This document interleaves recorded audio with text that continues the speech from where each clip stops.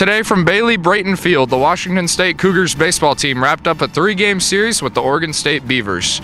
They won the first game 4-1, lost the second game 12-5, and lost the third game today 8-1. Now, Ian, Oregon State is a top 10 team in the country. Are you happy with the fact that we were able to get one win out of the series? Despite Oregon State being the 5th rated team in the nation, I am not happy with what I saw this weekend. We just did not perform, we didn't pitch well, and at the end of the day, we just lost the series. Absolutely agree there. We need to win against these teams that are ahead of us in the Pac-12 standings. On that note, Oregon State and Washington are the two teams ahead of the Cougs in the Pac-12 standings. The Cougs come in at 3rd. Do you think somewhere down the stretch we'll be able to leapfrog either of those two teams? You know, anything's possible, but I do not see that happening. Oregon State proved that they will beat us, home or away, and the University of Washington Huskies just do not seem to be beatable right now.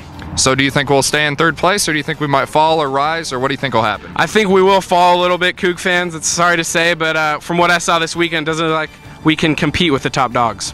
All right, for Talkback WSU Sports, I'm Sullivan Morse. And I'm Ian Korzeniecki.